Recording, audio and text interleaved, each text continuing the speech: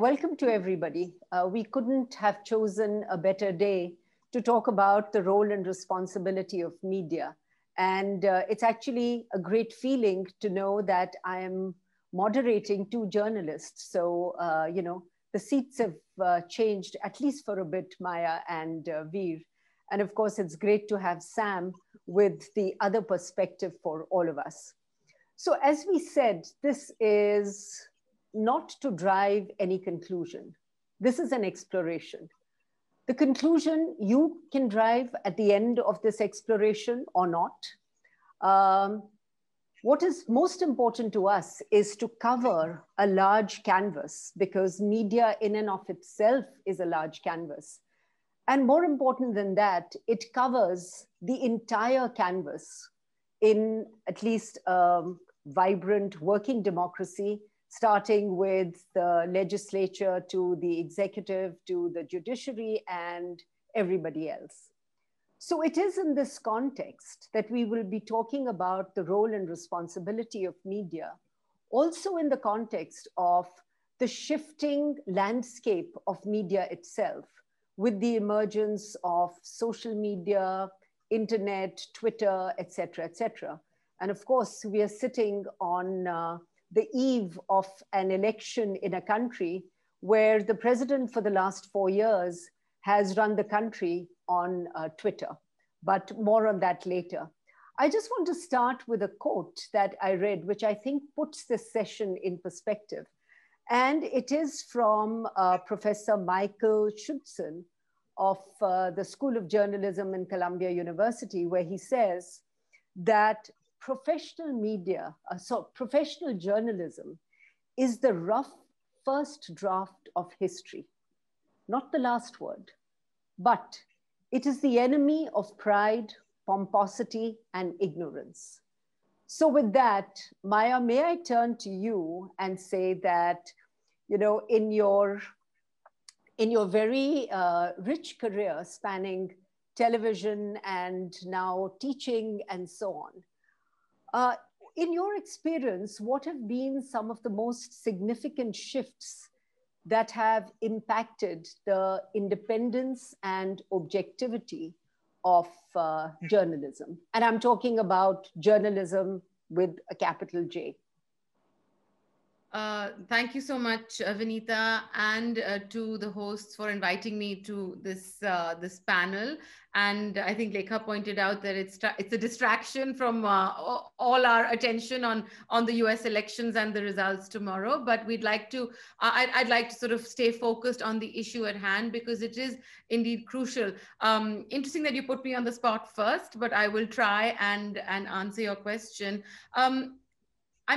Independence and objectivity are sort of essential to the ethos of good journalism, but objectivity is a loaded word. And independence can be measured with a metric of where journalists are getting their funding from, where their salaries are coming, etc., etc. But I think objectivity is a harder word to kind of define and narrow down, and that's primarily because there are many stories that we as journalists cover that warrant us to be objective, but not necessarily neutral.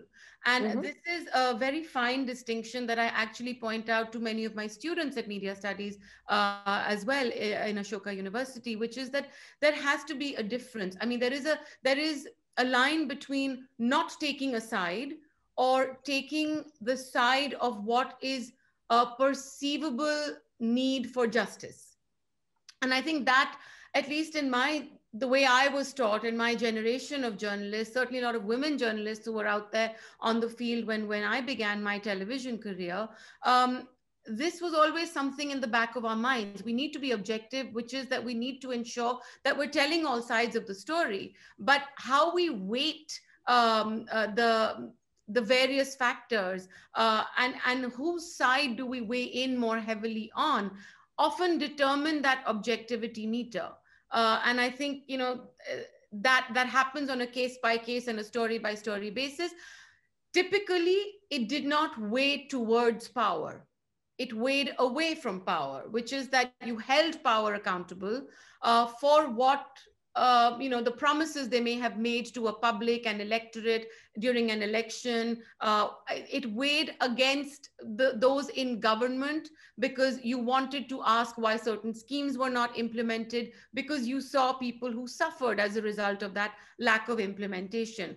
It weighed in favor of victims of injustice, victims of violence, collateral damage in an armed conflict. So while there was objectivity, there was a side towards which that objectivity leaned. And I think that's somehow lost in the times that we're in today. So, that's one part of the answer to your question. The second part, I think, in terms of major shifts, I mean, I joined television, or the video news broadcasting industry, as an intern in Newstrack, when a Newstrack had become a weekly news magazine, wasn't a monthly anymore, but was still circulating on VHS tapes at lending libraries across the country. And there was a very clear focus and impetus given to field reporting, to the visuals you brought back in, and how you were able to combine visuals and text and tell the story.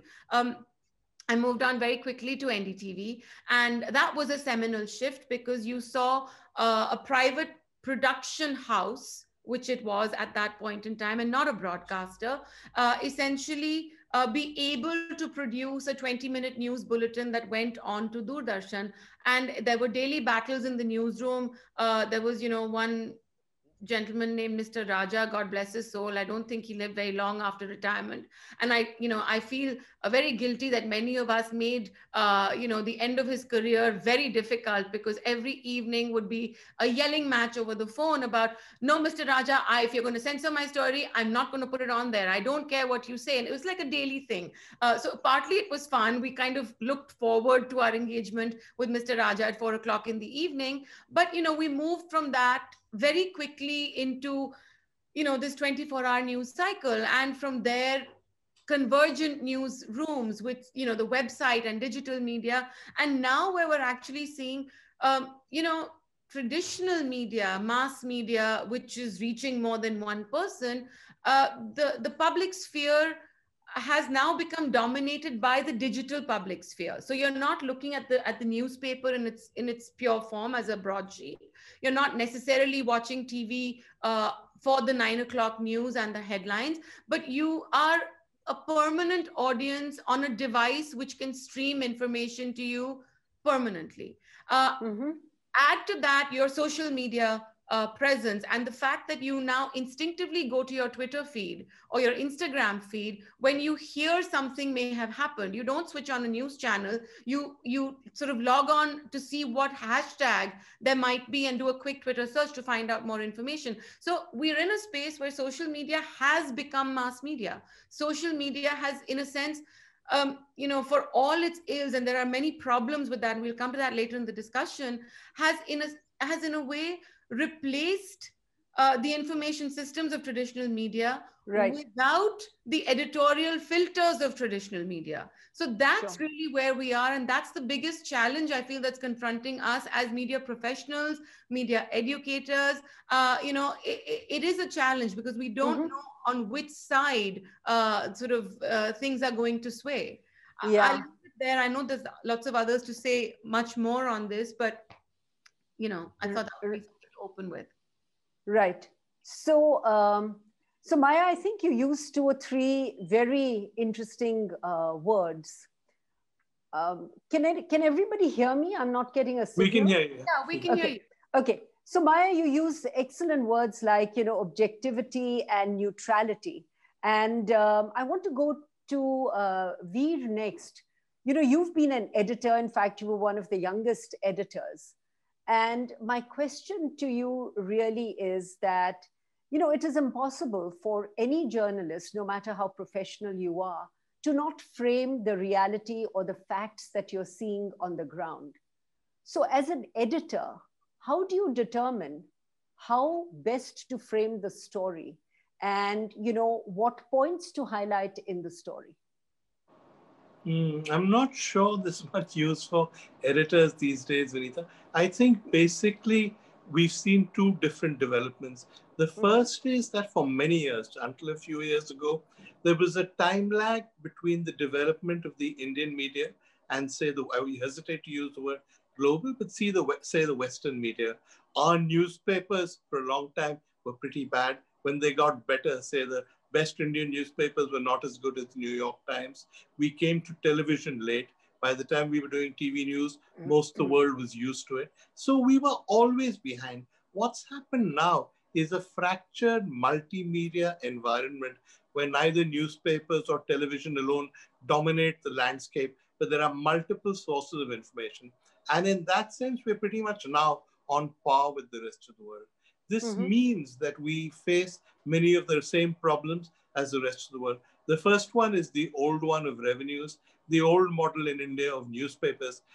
Vineet Jain said memorably that the Times of India was in the advertising business. And he was Yes. right, because the whole newspaper model in India, unlike, say, America or England, was almost entirely advertising based. As advertising moves away from television and from newspapers, they are struggling. Moreover, it's not clear on the internet whether an advertising model can be instantly successful, whether it can work, whether Indians are willing to pay for news behind paywalls. So that's struggling too. So all over the world, media are struggling to find a good revenue model, and we are no different. The other is a problem I think that Maya alluded to, which is the problem of alternate facts, which we're going into an American election. The old idea was that at least if you couldn't trust everything written in the papers, there were some objective sources. You trusted what they said. To answer your question, an editor looked at stories, sifted fact from propaganda, lies from truth, and gave you a rough idea of what was happening in the world. That vision has now been turned upside down, partly because of technology, because of the multiplicity of media, in which, as Maya says, if something happens, you don't go to so-called mainstream media, you go to Twitter. So that news there has not been verified, it's not been vetted. So for every objective fact out there, there are about 1 million alternate versions of that scenario. That has devastating consequences for society, as we've seen in India and in America. There's a second factor, which is purely Indian, which is that unlike America, where most people who consume media today grew up in households where there were newspapers, same is pretty much true of England, or even if there weren't newspapers, they looked at television news.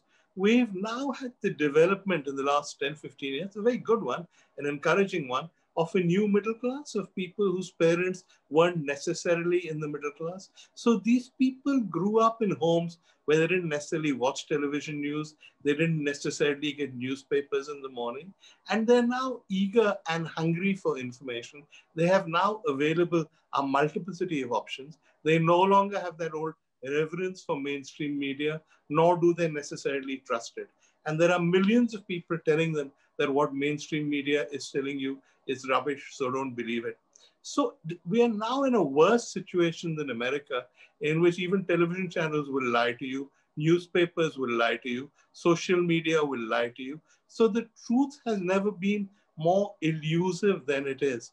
And for a large part of the readership, Oscar Wilde said of America that it's the only society that went from barbarism to decadence without the intervening stage of civilization. I sometimes feel something like that is now true of the Indian media and its consumers. We've gone from a slightly primitive situation where we were trying hard to catch up the rest of the world to this decadent free for all where there are no facts, there is no truth, people believe what they're told. So I'm not optimistic in answer to your question about the role of an editor in this situation. It's it's fascinating you say that, because I think all of us, and now we are revealing our age, grew up at a time when the editors were as iconic as the print media or whatever they were responsible for, and you read that newspaper because of the editorial which represented the view of the editor. Today's editorials are a bunch of people who are called to write about whatever whatever the happenings of the newsroom are. But this is a good segue. I'm going to come back to this and examine this whole role of, fake news, misinformation, disinformation, who to believe, who not to believe. proliferation and fragmentation of media, I can't think of anybody better than Sam, who knows the media scene in India inside out. So, Sam, last count, I think there are what, 118,000 newspapers and periodicals in India, and some 300 plus TV channels and so on. Could you share with us a little bit about what does this fragmentation mean? Also, increasingly, we are seeing a consolidation of media ownership amongst a few corporate houses. What does that do from an advertiser's perspective? And then I want to circle back to both Maya and Veer in terms of saying, so how does this change the life of the journalists? Sam, over to you. Yeah, thank you, Vanita. The problem as I see it, that we are discussing today and what has prompted you to choose this subject is actually, to my mind, not very new. It has maybe intensified a bit because of one or two events. But I, for one, have been sort of living with this problem ever since the days of Doordarshan, when we persuaded Doordarshan to start a scheme called sponsored programs. And I was instrumental in bringing a lot of, I think what my colleagues on this panel may find, crass film directors to produce programs for me which would drum up rating points. And that is what, at that time, advertisers like you wanted. And that is how I built a successful media business out of it. Now, the honest truth is, as Veer also alluded to it, that media is nothing more than a business. I mean, if you were in the business of selling biscuits, NDTV is in the business of selling news. And their purpose, or any other channel, and their purpose is to make as much, increase their bottom line as much as any other business would want to do. That, I think, has become the overriding objective of all media in the last 20 to 30 years. As you yourself said, that, gone are those days where we held the editors in such high esteem. And I think, I don't know, I would use the word maybe unfortunately from a personal point of view. You see, media has always been underpenetrated in India. And it was always the intelligentsia and the upper echelons of society that were exposed to media. And I think some media moguls thought that why should it be so? Because, we are operating in a country of 1.3 billion people, and the largest circulated newspaper circulation is peanuts. So therefore started this movement that let's give the newspaper free or virtually free. And that way will increase penetration of the product. And to a considerable extent, I must say that worked, to the extent that Times of India boasts that it is the largest circulated English newspaper in the world. Some of our papers like, Jagran and Dainik Bhaskar are indeed very, very huge when it comes to circulation and readership. I think they are beaten only by some newspapers in China. But what has happened in the process is that they have had to pander to advertising. And advertising, as you know, advertisers use media for their own purpose. They don't use media with the objective of improving society or having an eye on, what should I do to improve the world. There's the single-minded purpose why they spend money on advertising is to sell their product. And therefore, they want to reach the largest number of people at the lowest possible cost. And that is why they appoint agencies like Madison Media to help them do that. Now, in the process, obviously what happens is that priorities begin to change. Everything gets a little bit of dumbing down because you want to cater to masses, you want to register numbers, you want to show that you're the biggest, you're the largest, you have millions of viewers or readers and stuff like that. And because of that, a lot of sort of principles of good journalism, if I may put it, goes out of the wind. Having said that, let me tell you that this is not a new phenomena, because I came across a saying by Mark Twain. He's supposed to have said in his time that if you don't read a newspaper, you are uninformed. And if you read a newspaper, you are misinformed. Right, right.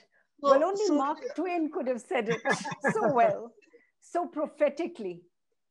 So in my view, I think I have often been accused, of supporting the wrong things in the advertiser's interest.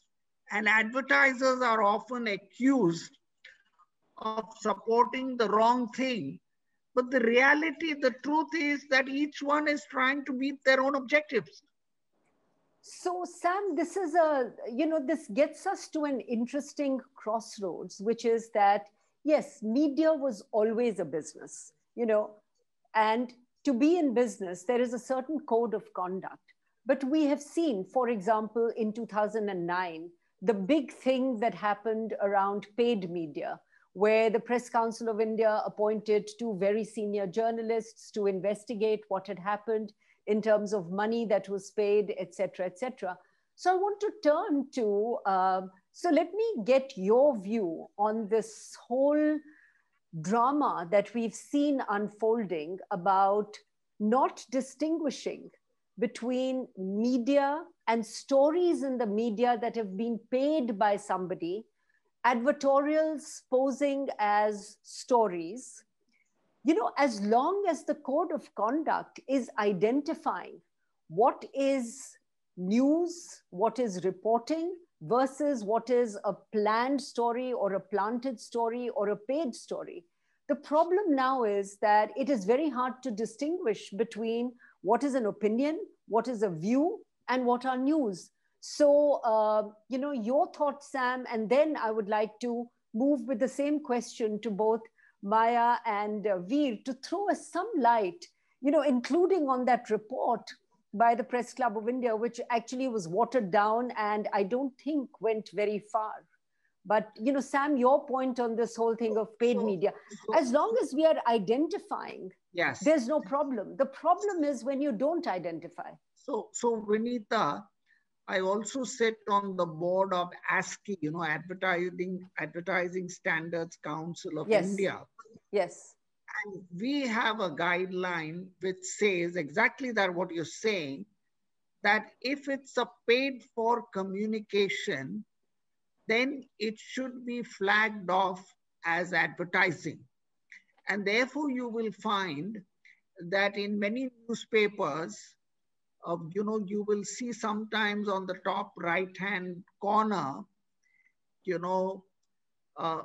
words to the effect of a sponsored feature or an advertorial or an advertising supplement. For example, you will see in the Bangalore Times, because they've taken it to another extreme, the entire Bangalore Times has one thing written on its masthead, which says that the whole thing is an advertising supplement. The Yeah, which is so tiny that which is so yes, tiny that you miss it. yes, absolutely.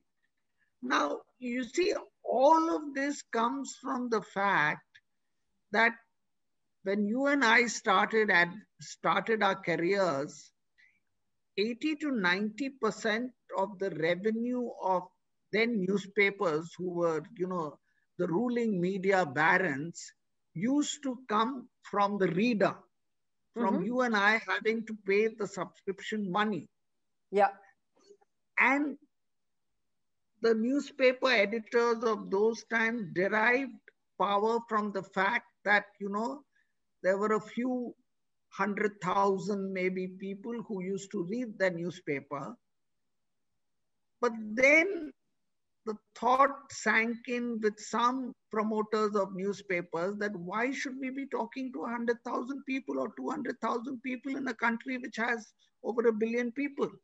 So let us increase penetration. So the same way as how, a marketer of products would say, I must increase my distribution and I must increase my depth, they began to focus on how to increase their circulation and came up with this, what they thought was a brilliant idea, that let us sell this newspaper, which actually costs 10 rupees to print, at 1 rupee.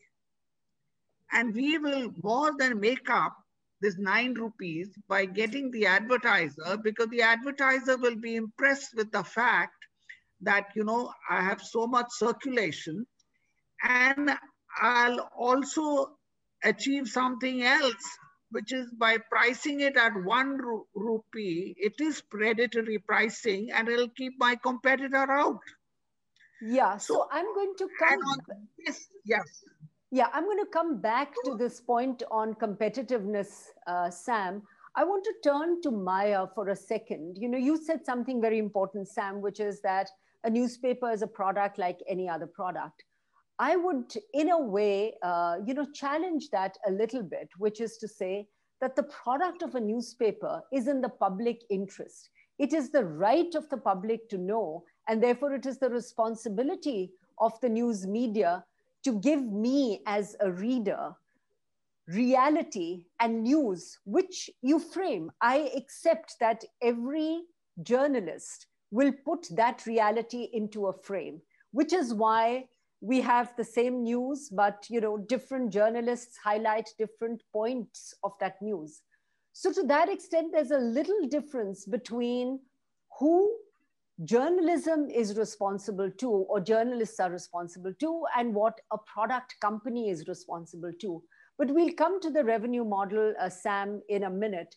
I want to get Maya and then Veer's view on this whole thing. And if you could also comment on, what happened in 2009 with, this nexus between the politicians and newspaper owners and, what was paid news, etc., etc. So, Maya, your thoughts on this, please?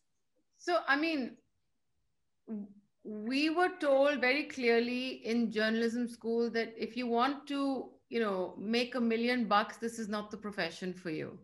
And I think, yeah, and I see not only that that's really the truth, but that it's become harder and harder. So many of my own friends, my contemporaries, even those who've joined the field, a few years after me, who are trying to work independently, are struggling. I mean, they're living from one grant to the next. They don't know who's going to pay their costs of being on the field. Bills are piling up. Independent websites that are willing to carry their work for very nominal costs don't have the resources to pay. And so, their invoices are pending. This is a story of the, freelance journalists today. And in fact, also of a lot of journalists working for smaller media houses that are not getting paid their salaries on time. I think that I agree with you. I think that journalism and journalists need to be held to a higher standard of conduct than somebody like you who is selling a product. And I have the choice of buying that product or buying another product depending on whether I can afford it or not. The news is a product that is meant to be for everybody, in the public interest, for the public good, etc. I understand that, and this has been an issue because in India, the fact that there have been even subsidies on newsprint or government advertising, which has become a large sort of revenue generator for television and print as well, has meant that the pressure has been sort of off, in a sense, the management to push for more subscriptions. I mean, News Laundry has a tagline today that says "Pay to keep news free."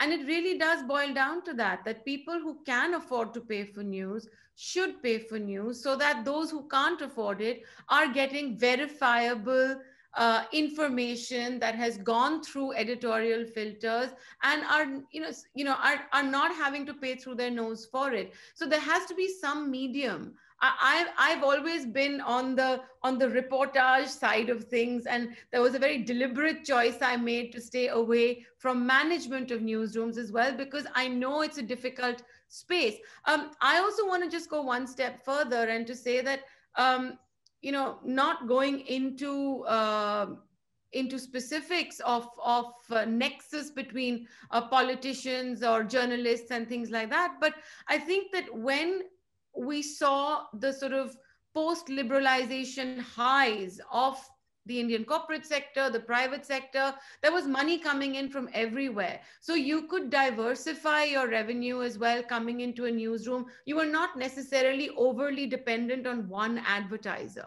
And so Mhm. you were able to kind of hedge your bets, so to speak, and allow different journalists to do the kind of work that they would do best and bring it to the table. I think with the slump, with the way the economy has been, and the state that we're in today, I don't know if corporates are spending the same amount of money on advertising that they were even 5 or 7 years ago. And so you're dependent on government advertising. You're dependent on the pressures of government advertising, and it comes at a price. So how do we increase subscription? That's the revenue question. But I think, as I said, that I do feel that for journalists who are committed to going out and getting the stories, things are really difficult right now because they're not being able to pay the bills.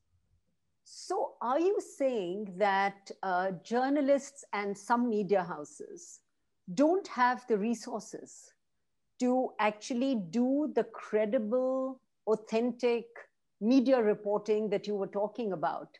Because I could argue, basis what Sam said, that with more resources, there is greater freedom available to journalists to go and find the stories that nobody is telling. Hmm.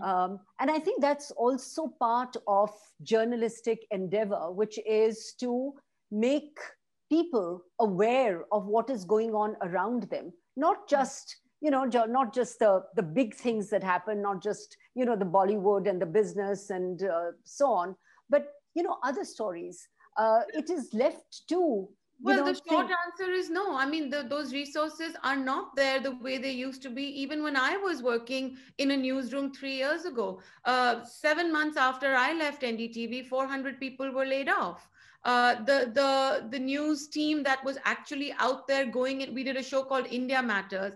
I don't even know if people Yes, remember it, but it was never I given do. any advertising, and it was something that we were committed to doing. But its slot was 10:30 on a Friday night. Who is watching news television at 10:30 on a Friday night? Because no advertiser was willing to back that kind of program. So when 400 people were laid off in the newsroom, guess what? The India Matters team had no choice but to be part of that 400 because there was just no money to sustain. What's happening as a result is that you have greater dependence on news agencies. As far as television is concerned, there is one particular news agency within the country which has a massive amount of that resource diverted to it. There's every news organization is subscribing, which is why you see the same video across different channels.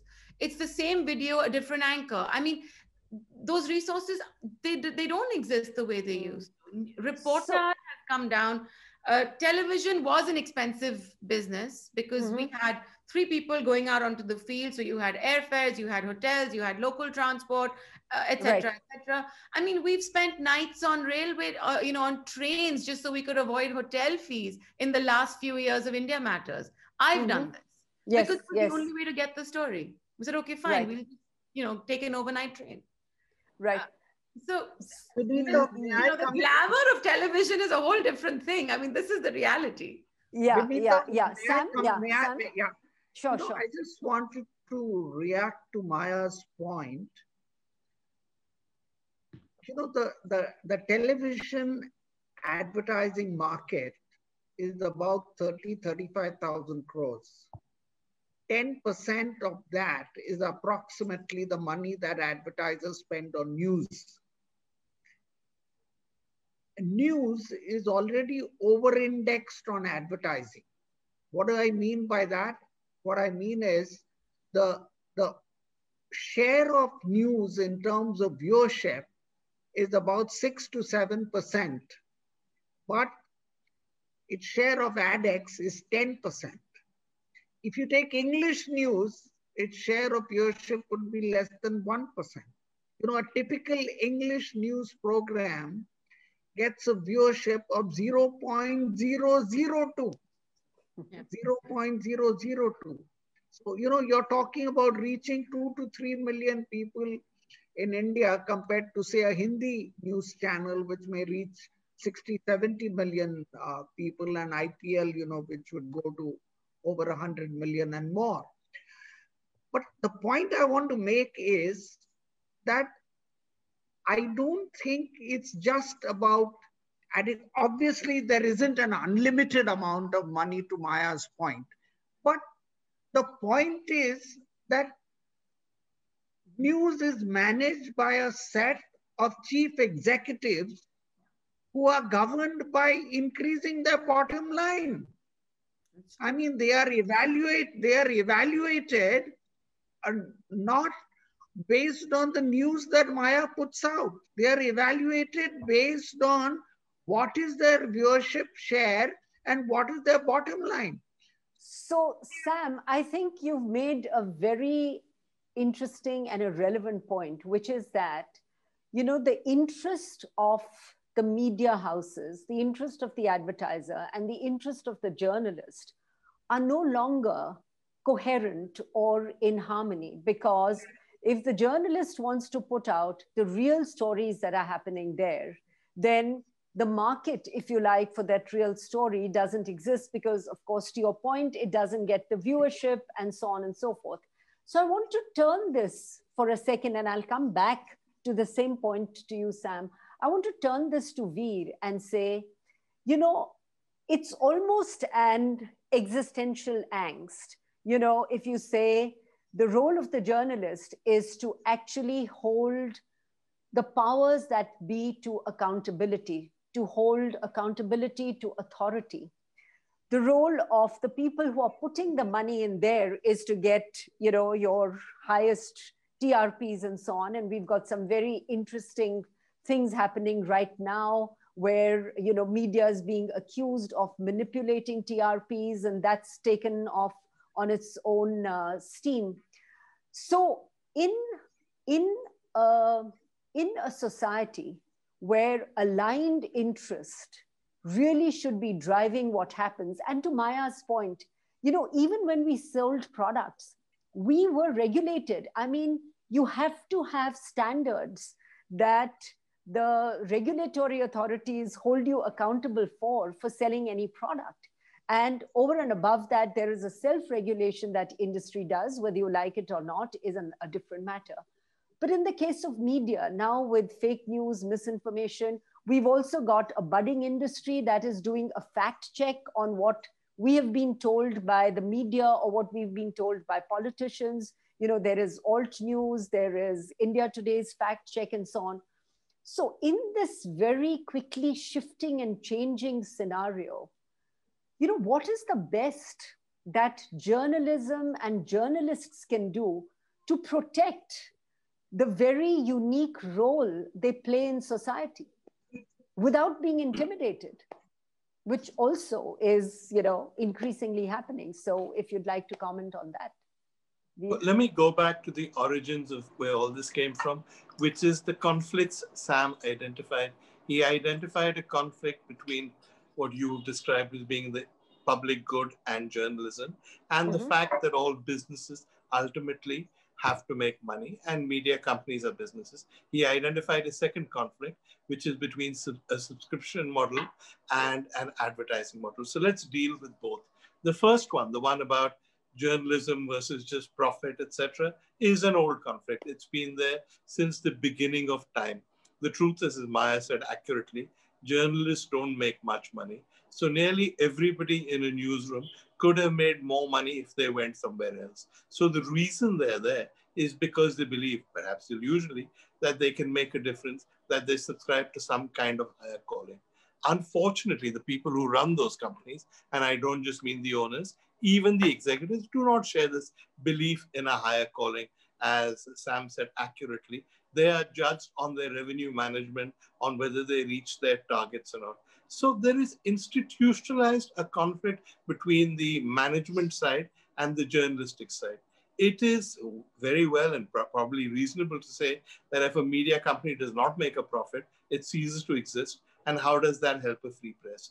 But it's also worrying because if you say that you must only do things that are popular, that actually increase profitability, then would things come out? For instance, you could bust tomorrow a very big agricultural scam which caused losses and to the agriculture sector, the deaths of hundreds and thousands of farmers.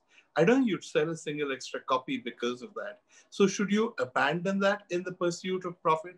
Because, hey, you're a business after all. Or should you say, no, I'm not just a business, I should do that? It's a conflict. There is no one single answer to it. Yeah. It depends on where you stand. The second conflict he identified was between subscription and advertising. Now, all over the world, the newspaper business and television has usually been a combination of both. It costs much more to produce the New York Times than they charge for it. So obviously, the cover price has to be subsidized by advertising. The problem in India is that we've broken from around the 90s onwards the traditional model whereby the reader paid for the paper and the advertiser subsidized it, to a model where the advertiser pays for the paper and you basically give it away. And then people get it pushed through their door, or they don't bother saying they don't want it and they don't read it because it's given to you free. And then you go around bragging, my circulation has gone up, India is the largest newspaper circulations in the world, etc. Now, again, I'm not taking sides in this conflict, but the problem with this conflict now is a real and pragmatic one. As advertising is moving away all over the world from the newspaper industry, and it's bound to happen, it's happening to some extent in India, it'll get much worse. If you are in an economy where there isn't that much advertising coming to you, and your whole newspaper economic model is based on advertising, where are you? Yep. What are you going to do? You've basically told the reader to get lost, saying, I don't care about you. The fat cats of advertising are going to bail me out. Who wants your 2 rupees, 3 rupees? Well, hey, now you probably need his 2 rupees, 3 rupees. And in the case of television, I think the wheel has turned globally. America has traditionally been a country of free broadcast networks financed by advertising. Yet increasingly, advertisers are looking at streaming services because that's where the big spenders are. The people who watch streaming services on the whole have a more attractive demographic, they have a higher medium income. And streaming services don't actually work on the basis of numbers so much. They work A, on the basis of perception, and B, they work on subscription. Almost anybody who watches a streaming service has paid for it. So all over the world, this media and advertising are the same thing model is coming under strain. That's what's happening in India. So Veer, let me challenge that a little bit. Okay. And say that, if we follow this thing that at the end of the day, you need the resources to be able to run, a news channel or a newspaper or whatever. And therefore you need the stories, to what Sam was saying, which are popular and so on and so forth. Then over a period of time, in any case, you lose the base of your subscribers who subscribed to you in the first place, because you brought them news that they cared about. And if you are now giving me news that is really of no relevance to me, I, as a consumer of news, look elsewhere. Therefore, when you ask people, where did you get the story from? You'll say, okay, my WhatsApp group sent it to me. Who has verified the story? Where has it come from? So increasingly, we are actually, by not putting out the stories that people care about, people are then moving away. So the circulation is not my source of revenue. It is advertising, which is my source of revenue, that then gets me into all kinds of behaviors that we have recently seen. So where does this break? And I want to ask another question. And that is, one of the newspapers, at least that I respect, who I think have stuck to their subscription model, is the Financial Times. And no matter what happens, it's like, if you want to read the Financial Times, you pay for it. And guess what? People pay for it. And it's a newspaper that is a profitable newspaper. So I'm saying it may be one example, at least one that I can think of, which is saying that when you give readers value, when you give them authentic news, when you give them something that they believe adds to their knowledge. Because, the other thing also is, your industry, the media industry, also sets the agenda for public conversations, for civic conversations. Where are we getting our information from? And if increasingly I'm getting my information from alternate sources, then I don't know any longer what is fake news and what is authentic news. So how do you deal with that dilemma? No, I couldn't agree more with you. I think I used to say this to people when I was editor of the Hindustan Times, and we were locked in this battle with the Times of India, which we fortunately won almost every quarter, but which was the number one paper in Delhi. I used to say that it's probably important from an advertising point of view, but from a journalistic point of view, pay no attention, because there are ways of increasing newspaper circulation, chiefly giving the damn thing away, which have very little to do with news or with genuine readers. Always with a newspaper, you should make your focus your core reader, the kind of guy who wouldn't mind paying for the paper, who'll read it because you slip it through the door at 50 paise or an add-on with some other paper. But ultimately ask yourself this question: would he read me if I made him pay for it? And I think we tried to do that, but not enough newspapers and not enough journalists have asked themselves the same questions. It's the same thing with television channels, which have become loud tamasha channels. You need to ask yourself when you're on that channel, if people had to pay properly for me, and I wasn't subsidized from all kinds of things, would people do it or not? All too often as journalists, we fail to ask that question. And we've descended into a certain lowest common denominator mode across media, which has led, I think, partly to this trust, lack of trust in media that you talk about, and the switch to alternate sources. And I think ultimately it's this advertising dependent economy with no respect for readers that will hurt the Indian media very badly. So Sam, how do you feel about that? So Vinita, let me tell you, when you were saying a little while earlier, I wanted to tell you and Veer that in fact the problem is much worse. Because when newspaper managements actually dumb down, if I may use a very loose term, their editorial content, they don't lose readers or viewers. They actually gain readers or viewers.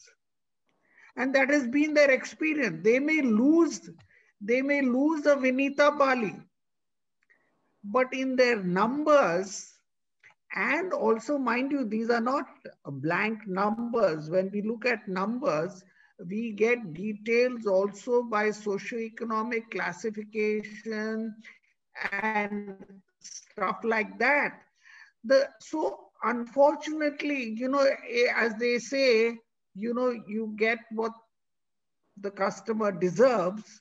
So this is what is happening today. So newspaper managements are also faced with this dilemma, and television managements are also faced with this dilemma that, if they had a very, sophisticated product, that appealed to the intelligentsia, then actually the business model would have to dramatically change and they would no longer be able to meet their business objectives. But Sam, we have seen examples like the one from FT that I've just quoted. The So give other me an thing, Indian no, no, example. no, no. Give So, me so an just, Indian example. so one sec. So I want to, you said that when editorial is dumbed down, circulation increases. I could actually interpret that very differently and say, I dumb down my editorial. I know I can't get subscribers, so I give the newspaper free, which is showing my circulation. And I'm making up for that lost revenue through circulation through advertising by showing to the advertiser that I've actually, printed so many lakh more newspapers than I ever did before.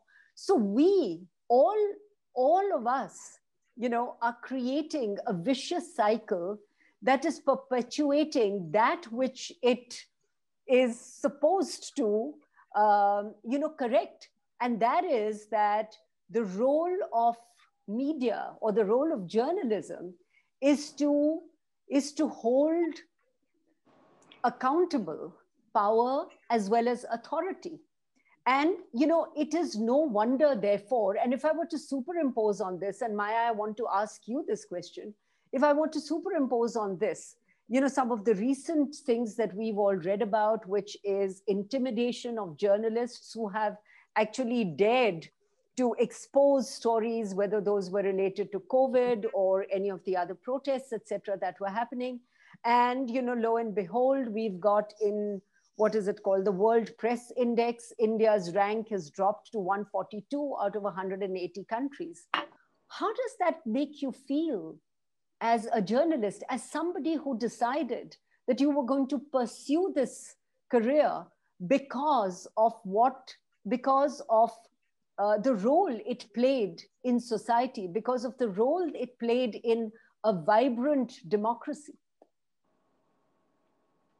Just a thought on the numbers and the intimidation. I mean, unfortunately, these are not new tactics. I mean, a lot of my predecessors have also suffered, and we have a long history of the government trying to intimidate the press throughout our Sure, history sure. of independent India. But I think in terms of, that was often something that was at the editorial level. You heard of editors feeling the heat and having to, they were being called into government offices and being asked to explain.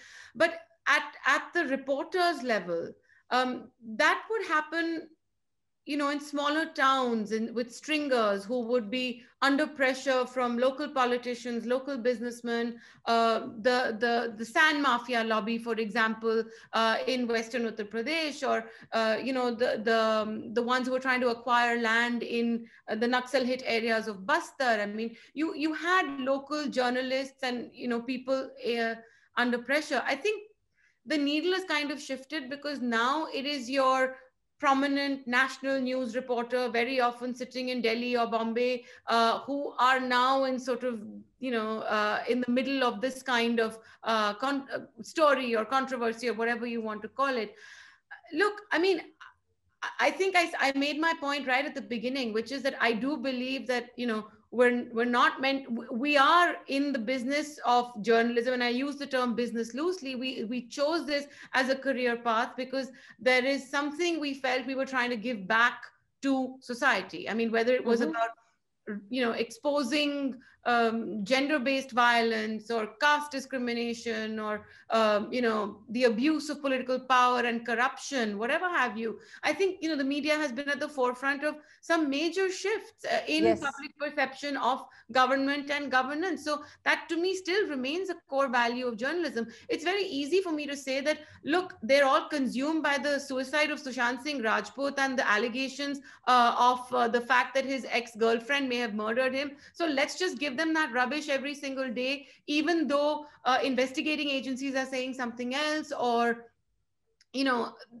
how important is it when we're battling a pandemic, when we've got China at our frontiers, when we've got an economy that's tanking? is this the story we should all be consumed by? Then you ask the question, why is it that we're being consumed by the story? Who is pushing the story? Why is it on certain channels and certain newspapers and not the others? And here again, actually, I found an interesting distinction between the way television was handling the story and some television channels and the way print was handling the story. You did see a little bit of a stepping back in the newspaper the next morning. But I mean, to me, that begs the question of, do we just give the viewer what they want, or are we telling the viewer what to want?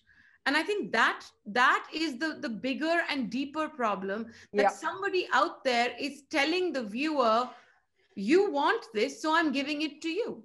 And we have Sushant Singh Rajput, lo and behold, on the poster of Bihar election campaigns.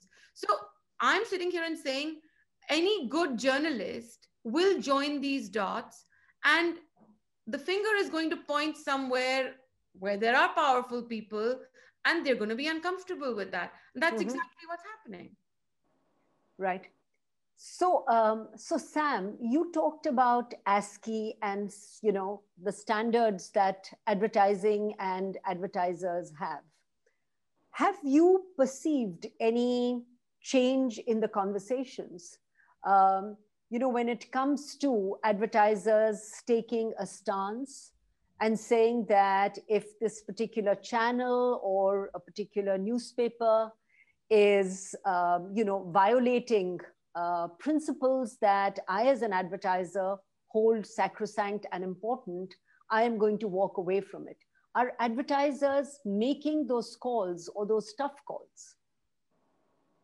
I'm afraid not, Vinitha. I mean, maybe I thought so. Maybe one or two or three. I mean, there are 12,000 advertisers on television, and there are about 2 lakh advertisers on print. Right. And I mean, I'm talking about a few who may express this kind of sentiment, that it is my job to improve standards, and therefore I will not support this publication or channel because it's doing something that I don't believe in. And I think what people tend to do is just leave it to their CMOs, and CMOs leave it to media managers, and CMOs give media agencies extremely tough targets. We are supposed to bring down CPRP every year, year by year. The cost has to come down, and our remuneration is linked to that. So it's all one very big, elaborate ecosystem. And unless the promoter advertiser feels, as I told you that day, I have often believed that a principle is not a principle unless it hurts. So, it's not okay for an advertiser to voice a view that he is, really disdainful of what's happening. But then in the boardroom, he says, my CPRP must be brought down by 15%.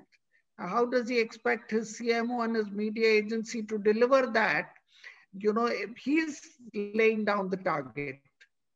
So there are these issues. I mean, if you want to improve the world, then you got to start by paying a price for it. Unfortunately, most people are willing to talk ad nauseum on how to improve the world, but not happy signing the check. Yeah, and I think it ranges all the way from, advertisers to individuals. Who are we willing to pay for authentic journalism, or are we willing to pay for journalism that is actually doing what it is meant to do? So, I think, Veer, I think probably the last question before we open it up to questions from the audience. In this state, which is actually tugging from many different points of view. There is the interest of advertisers, there is, where is the money that is supporting this whole industry? What media can do for me as an individual to promote me? whether I'm a corporate person, an actor, or a politician, and, all of those kinds of conversations that are happening. What is the way out, if any? Or what is the path to take, from the point of view of still staying with the responsibility of authentic and good journalism? I think that some things have always been obvious. We had the example of Sushant Singh Rajput and the way it was covered from Maya. And we Right. had Sam saying accurately that the more down market you go, the more your circulation increases. This has always been true. The number one New York newspaper for years and years has not been the New York Times. It's been the New York Daily News, which is a tabloid and is loud, but is never read anywhere else in the world, not even talked about anywhere else in the world, because it lacks the authority of the New York Times. We don't in India make a distinction between tabloids, which function only on circulation, and real newspapers, which function like the Financial Times on a slightly higher pedestal. The reason we don't make that distinction is because advertisers don't make that distinction. They just look at big numbers. They say we don't care about quality of readership, etc. We just want lots and lots of numbers. So if you are going to run a newspaper on advertising economics, as we have, that's a trap you've fallen into. Even so, there are differences in television channels. Many tabloid channels went with Sushant Singh Rajput, and some non-tabloid channels didn't do that. So that difference does exist. Now, in terms of what we can do, I don't think we can change very much in print or television. We haven't changed it over God knows how many years. But in a sense, it's a little bit like rearranging the deck chairs on the Titanic, because none of this is going to matter in 5 years or 6 years. In 5 years or 6 years, mainstream media is going to be in so much trouble that there's going to be a whole flood of new media. And most of these questions will be asked, but they will be asked much less often and they'll be much less relevant. Yeah, we're already seeing this, and that trend has begun. It's only a question of the speed and velocity with because the direction is very clear, and yet at least I am of the belief that there are people even in India who are willing to pay for quality. There are so many of us who are subscribing to newspapers from outside of India because we believe in the authenticity of the news they provide. So, at some stage, there has to be some conviction that there will be people, fewer in numbers, that recognize and are willing to pay for quality, whether it is quality of journalism or quality of advertising, etc. So Vinita, yeah, I just want to say on the note that you are saying, I just read today something very interesting, which is encouraging, that Netflix in India has reported a fairly hefty profit. Now, Netflix, as we all know, they are of course not into news, they're into entertainment, but they charge something like 800 rupees per month per subscriber. Right. And if they are able to do a business, and their business model doesn't include advertising, it's only subscription. And if they could, do very well in a country like India, I would think it's very encouraging news. So I would tell you not to be disheartened. And I think good times are going to come.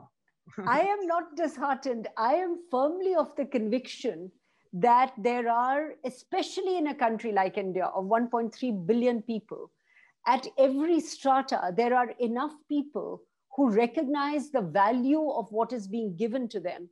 And if they don't get it from Indian media, they will go outside of India. But there are people who are seeking value. So I think it's also lazy on everybody's part to assume that the lowest common denominator is what works. Because we have also seen, and your example, thank you for sharing that, Sam, of Netflix, is a good one. When you give people quality, some people recognize quality and are willing to pay for it. They're willing to pay for it in all kinds of products, from a biscuit to a chocolate to a car to hopefully news. We've exceeded our time a little bit. I am actually looking at the questions. I'm And looking. just a question for the people who are asking the questions. If there is anybody in specific who you would like to direct your question to, please do that. And my other request is just keep the questions as brief as possible, because I see there are quite a few questions and we'd like to make sure that everybody has an opportunity to ask the question. Sorry, Prem, over to you. Yeah. Hi, this is for anyone who wants to take it on. I'm referring to Neil Postman's book, Amusing Ourselves to Death, where he says that since television, when the same device gives us news and entertainment, news becomes entertainment and our level of attention drops down. And society's ability to really critique the public realm gets eroded. So I was wondering whether the news industry, whether in India or elsewhere, is looking at this problem and trying to figure out some way of tackling it. Maya, do you want to I don't know that? about tackling the problem, but I mean, it's an interesting quote that you picked up. Yes, I mean, the same device is giving us both things, but one can argue that television has been that device for a very long time. The other side of this is that actually when, and I think this dates back to CNN and the first Gulf War of 91, where you actually had reporters on the ground bringing back video from the Gulf War there, and it was a Department of Defense video that was being given out to the sort of first cable news network in America, and people were watching it like it was a video game. You had images of missiles and fighter jets, and they were real, but they kind of simulated what you did at the arcade, and you already collapsed that difference.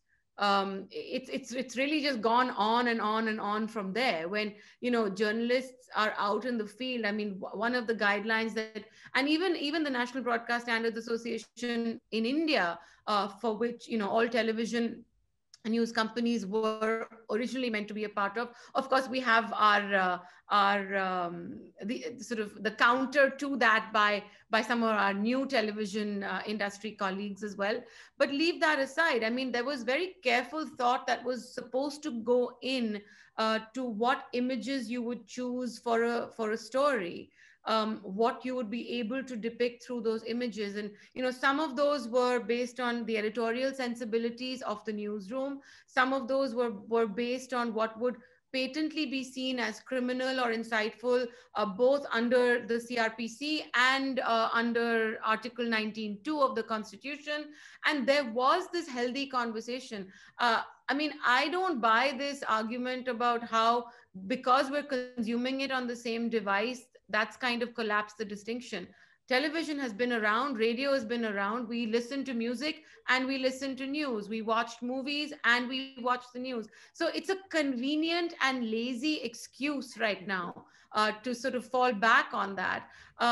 What has happened, however, is that the consumption of both entertainment and news, because of these devices, has become individual.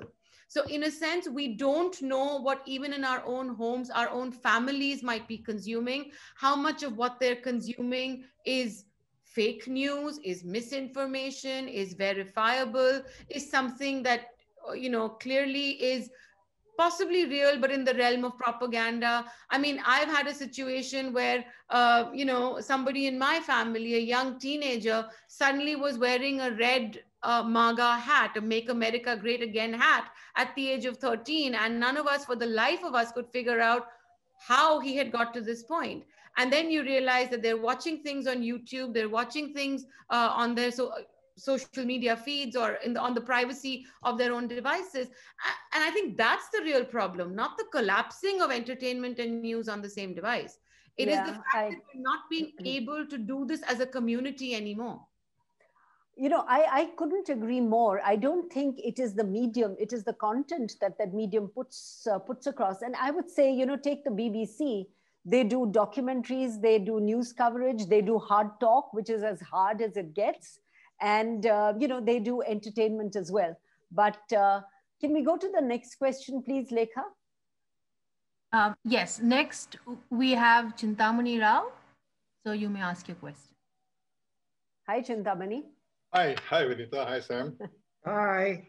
Well, I don't know if this is a question or a comment. It is to do with Vinita. You mentioned the Financial Times as charging for content. Well, today the New York Times gets 60% of its revenue from subscription. Right. In this highly digital world, in the US, where print is collapsing much faster than it is in India, they're getting 60% of revenue from subscription. I wish media owners had the guts to charge for content. If your content is worth paying for, charge for it. If it isn't, make it. Now, I couldn't agree with you more. Netflix is profitable. Times of India, famously advertising driven, has put its digital content behind a paywall. Who has the guts to follow them? There's a website called The Ken. I don't know if you're aware of it. Yes. It's a subscription-only website. Right. They just put out one detailed research story every day. And people are paying for it. Absolutely. Because the Ken, as an example, believe they have the content that people will be willing to pay for. And as you said, there are people who are willing to pay for good content. They may be 10% or 5% of your potential market in volume, but they are the ones who will pay for it. Yeah, absolutely. Anybody would like to comment on this, Sam or Veer? Thanks, Chinta. I would say the way forward is indeed to roll back a bit to the 70s, when I think there was a balance of 50-50, 50% coming from the reader or the viewer and 50% coming from advertising. That is a delicate balance. If it is maintained, I think you will soon see, a clutch of offerings that will begin to appeal to the upper echelons of society. Veer, any thought from you on that? No, I think the question speaks for itself. Yeah. Okay. Lekha, could we go to the next question, please? Viju Parameshwar. Hello. Based on the discussions, I have two quick questions.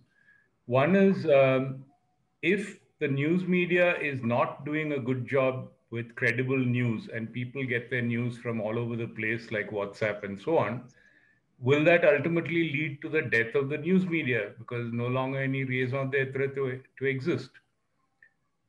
That's my first question. The second one is, when we talk about quality that you pay for, New York Times, Financial Times, and so on, maybe The Economist, would that model lead to global consolidation to a significant degree? Is there space then for only, a dozen or whatever newspapers or magazines as compared to all the thousands locally? Thank you. Thanks. Sam, do you want to take the second question and then we'll turn to Maya and Veer for the first part of the question? Yeah, I personally think no. I'll give you a personal anecdote. In the last week of March, during the lockdown, I got fooled by a WhatsApp message which came to me from somebody I knew in the financial world that the financial year is being extended to June 2020. And I thought, oh boy, that's quite an event. And I looked for it the next day in the newspapers and I saw nothing of it. I looked for it the following day. And then I sent the WhatsApp back to the sender saying, hey, where did you get this from? He said, look, I'm sorry about it, but I only forwarded a message that I got to you. So actually I've become very aware of, the amount of fake news that is going on in WhatsApp. And I mean, the degrees are unimaginable. I think if you're talking about fake news in TV or print compared to fake news on WhatsApp, I mean, there is no comparison. So I would not be so, uh, you know, happy to write the obituary of any of our media. You know, yes, it is true, digital is growing. I mean, digital has grown from 4% to 23% in 2019. And in the first half of this year, which is most of which was locked down, it grew to 30%. But television is holding on to its own. I mean, especially August, September, October, television is doing extremely well in terms of advertising and viewership. Print has suffered a bit, but print again in September, October is looking up quite a bit. So whilst there is a downward, slow, gradual downward trend in print, which I think will be difficult to stop, this downward trend, I dare say, is not because the quality of journalism is going down. You know, it's just part of the way the media are being consumed. Actually, Sam, to add to that, if you look at digital content in every industry, you know, the share of e-commerce has gone up compared to people walking into Correct. stores and buying. So I think media is also seeing what other industries have seen. You know, you take the music industry. There was a time when we all bought, you know, CDs and so on. Then Correct. it became you started consuming music one song at a time. And today, you know, we are all consuming music on, you know, Amazon Prime and so on and so And forth. So I think it's a sign of the times. Veer, would you like to comment on, you know, the same question from your point of view, and then Maya very quickly? Quick answer, because we've only got about 5 minutes left, Yeah. which is I agree with what Sam says completely.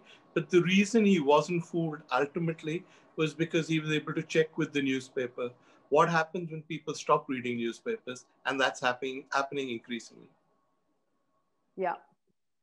Maya, what are you seeing? You know, you're also teaching. What are you seeing? Are you seeing any differences in the way the young people are consuming news or accessing news? So I think that's something that newsrooms have to sort of start catering to, because we obviously, you know, we're a large population and a large young population as well. They want information in, you know, their attention spans have shrunk because of social media and their devices, and they want newsworthy short bites. So in shorts, for example, is something that does very well with children, or the Al Jazeera short videos, and sort of a combination of the image and text together. It doesn't have to even have a voiceover. That's one kind of news consumption. And the other, remarkably, I find they're either doing these shorts, you know, 20-second, 30-second snippets, or then they're reading 3,000 word long form narrative articles.